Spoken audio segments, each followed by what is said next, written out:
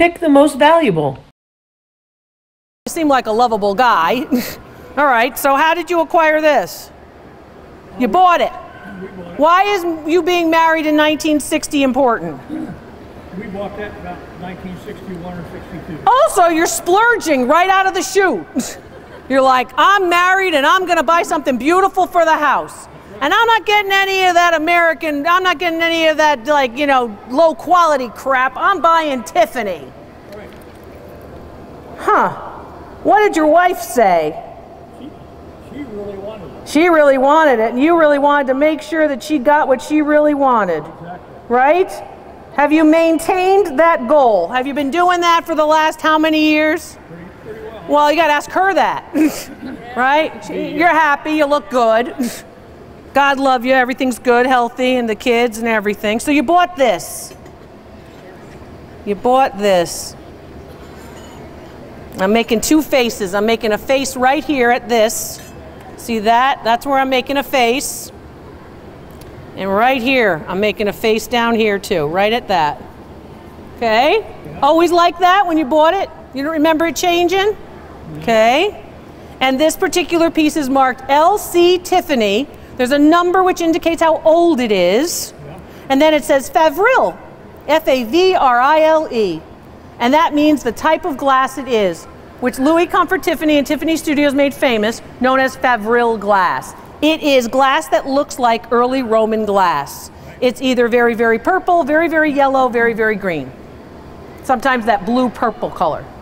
Yours is very, very golden or yellow, with some purple elements as well. The best place you can see the purple is right in the bottom.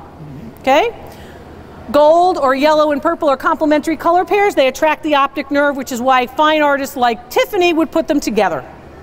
So you purchased this. Did you purchase just one? Oh, that time we did, yeah. This time you did. That implies that you might have others.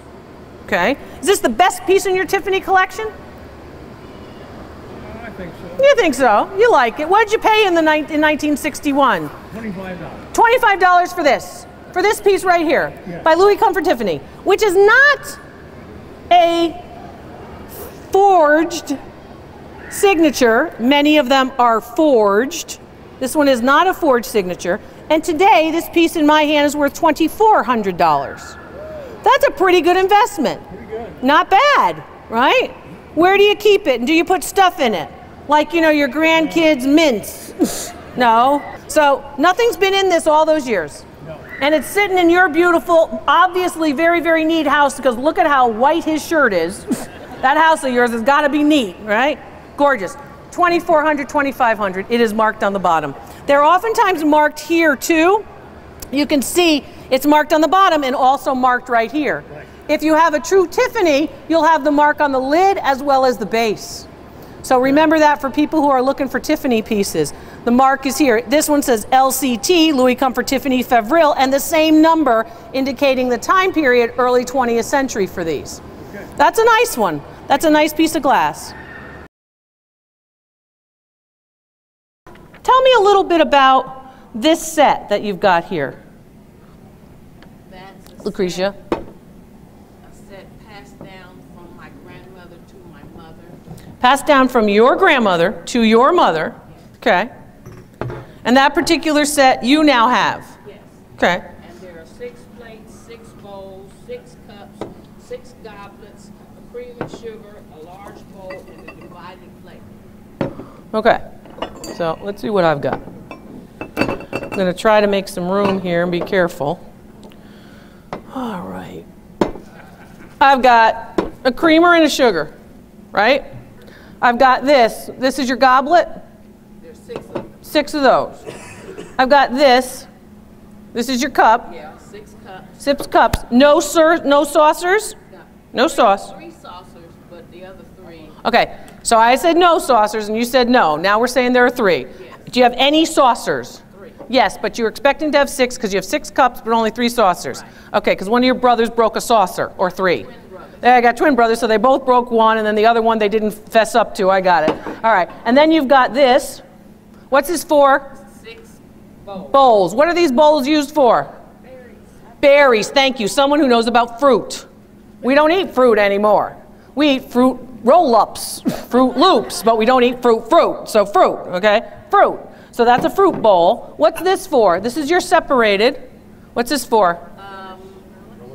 Relish tray, right? So you're going to have, now we're moving into vegetables. We don't eat those either, right? Okay, so that's what this is. And there's your plate. So tell me how many plates you got.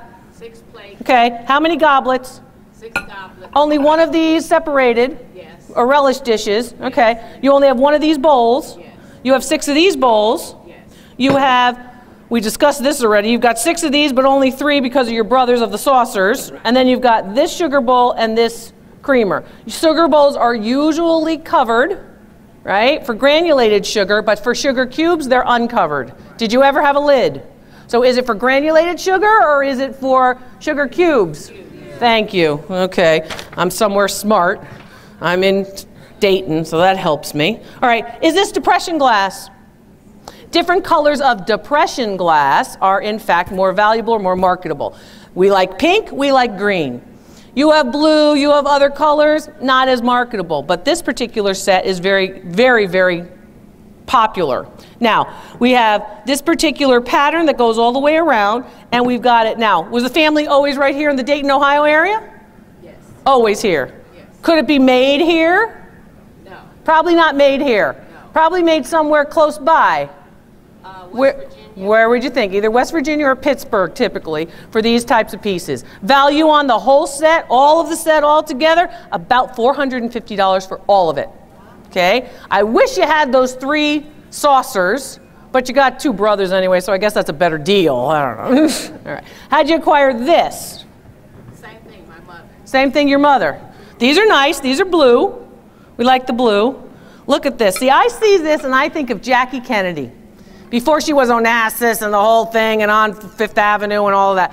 When she was married to the president, Jacqueline Bouvier Kennedy, I think of her. So it's the ladies who lunch in the 60s, right? The 50s and 60s. They have a little tea, a little sandwich, you know, they take the bread crusts off and they eat like a little bit of mayonnaise and a little bit of cucumber on white bread and they eat that. And then they drink this.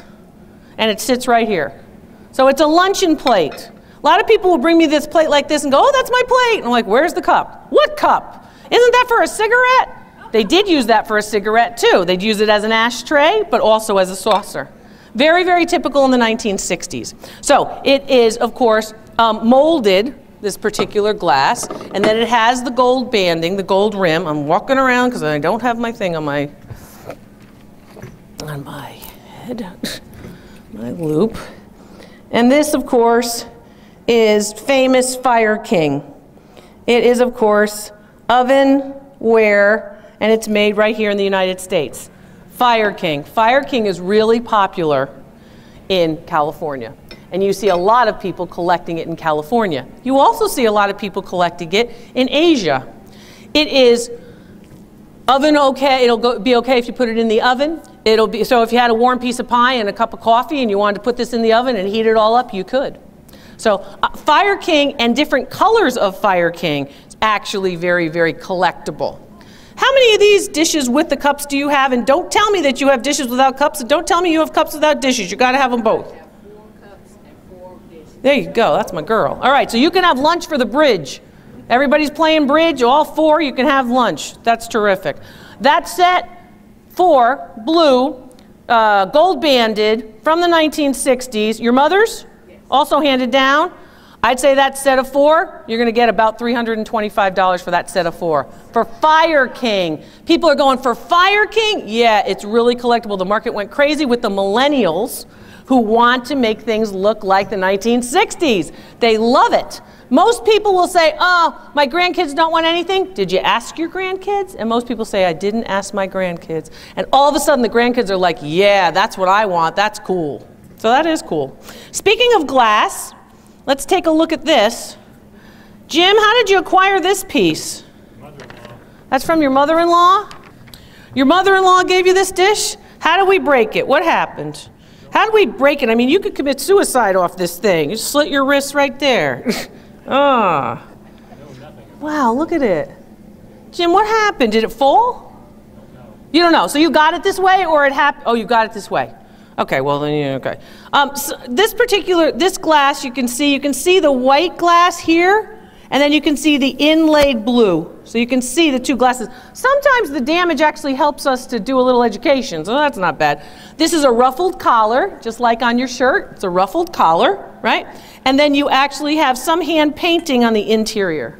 It is unmarked, and you have some painting here on the exterior. I'm going to watch my hands on this because it's pretty sharp. You have some painting on the exterior as well. So this particular piece dates to about the 1930s, 1940s. Is that possible in your family history? Yes. Okay. Value on this piece in this condition, about $15. In good condition, about $85. But you can't, it's very hard to put glass back together.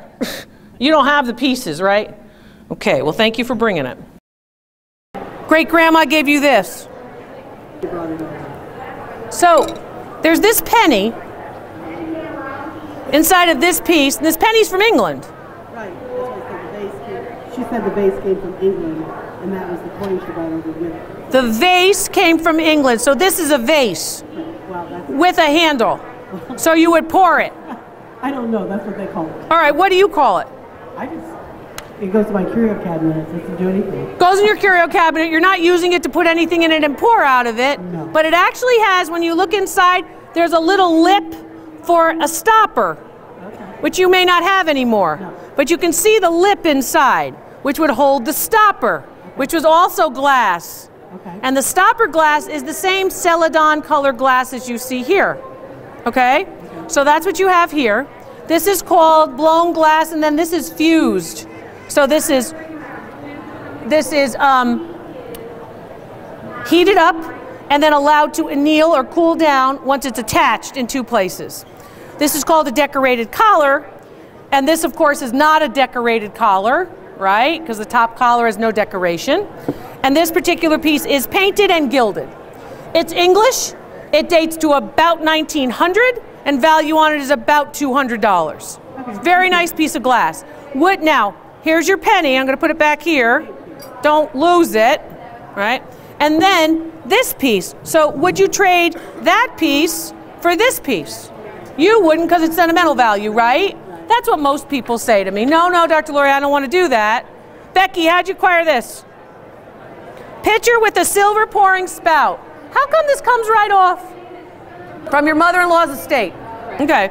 This particular piece comes right off because there are people who couldn't afford this piece and would just have it like this, use it as a vase. Yours can actually be used also with a spout. This is silver plated. This particular piece has a mark on it, which we'd have to find, for the silver plating. And then they put a little bit of silicone and they just go like this, glue, and it would stay glued down like that. Time period for it, early 20th century, 1900 or so, circa 1900. It is pressed glass or molded glass. It is not sharp here, okay? That would be cut glass, okay? This particular piece, very nicely done, very nice and clear. Value on it, about $75. And this by far is the winner of the 3 glass pieces. You're thinking, really? Doesn't size matter, Dr. Lori? Sure. Where's John? John, how'd you acquire this? It's nice. This particular piece is a very nice piece of glass, which is iridescent here, hand molded, hand blown, hand applied. Applied ornament. This is a vase. It doesn't have a ruffled collar. It too once had a metal collar on top of it. This particular piece dates to about 1900 to 1920. And value on that's about $200. That's a nice piece as well. Do you have its mate? Pardon me? Do you have its mate? No. Okay. Do you have siblings who might have its mate? They might. They might. Ask them if they have the mate. That's a very nice piece.